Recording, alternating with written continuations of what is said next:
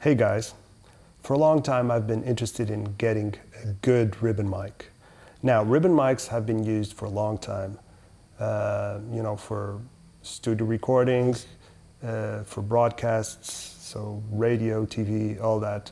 And it's because they have a very nice readout of the sound frequencies in a nice way.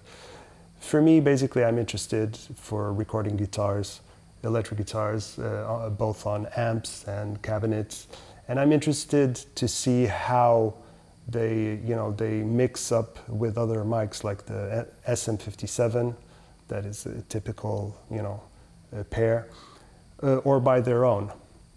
Recently, I was reached by Shure Middle East and Africa through my very good friend, Abreu, and I got the chance to check these two ribbon mics, the Shure KSM353 and the 313. So yeah, I'm very curious in checking them out and seeing what we get. For this I will be using my Matchless HC30 head amplifier, and I will be using my Bogner 2x12 large cabinet. I will be pairing the Shure KSM313 ribbon mic with the Shure SM57 that obviously cuts very nicely and it has a very edgy sound, so I think it will pair nicely. Because this microphone is dual voicing, the front and the back have slightly different voicings. I will be using the front, that is the classic ribbon sound. It's slightly darker on the high end, and so I think it will pair nicely. The ribbon mic is completely centered on the dust cap, so it's on axis straight, and SM57, it's just on the cap edge.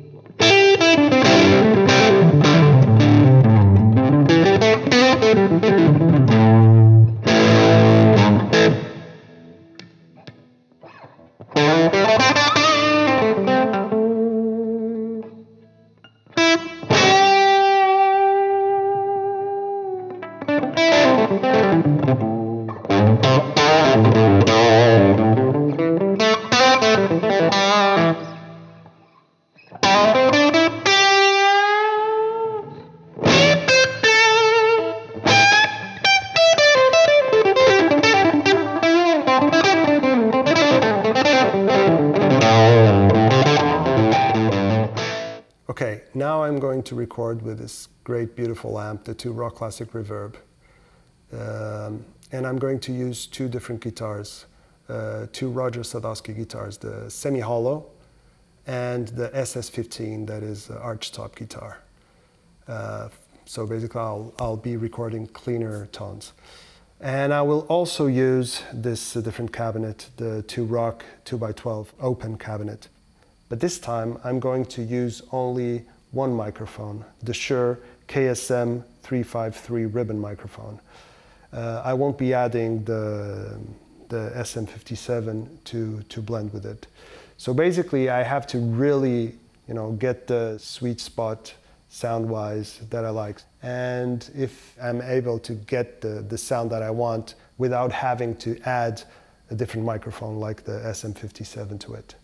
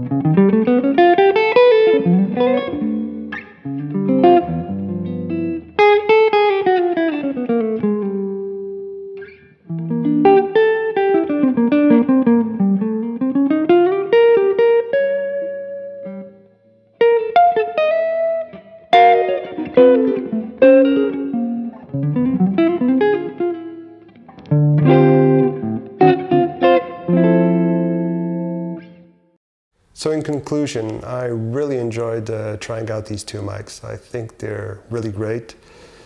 I would say that probably will find them more versatile than you would normally imagine ribbon mics to be. I really enjoyed the way, the roll-off on the highs and the way they capture the lows.